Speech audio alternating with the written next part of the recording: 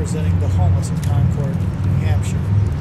And I've given Lisa time to take a video of this, and I would like to explain what's going on with the homeless in Concord. We had court on a lawsuit yesterday, and it's up to the judge to make a decision if it's allowed that homeless gets to stay on private property or private lands, state lands.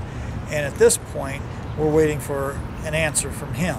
But what went on in court was very wrong. In fact, they were stating that all homeless are drunks and alcoholics, and that is not true. Most of us are working people that are trying to go back to work, trying to find a way to make a living. Most of us have lost our jobs, our homes, and other things around us, including sometimes our families. So some of it is pretty hard, but we need help.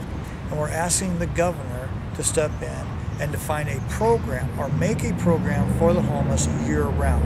There's not enough beds right now. There's about 30 to 40 beds, and they're closed during the winter time. They open up during the winter time, but they get closed, and then people are forced to go back and live in tents and stuff in the state. The problem is they don't want us living on state property or public property no more.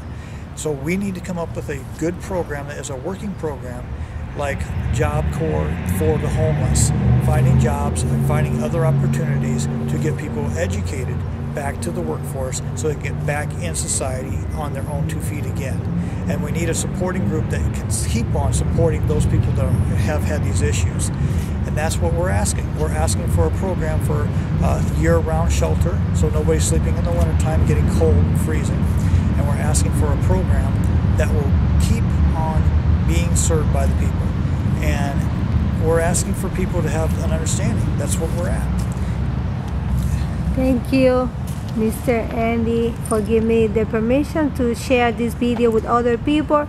And I hope in the name of Jesus that we can come out with the solution, because the Bible says love your neighbor as yourself. The church need to get involved in this situation, because these people need us and we cannot give it back to them. They are the people in need, and we're here to support them in the name of Jesus. Amen.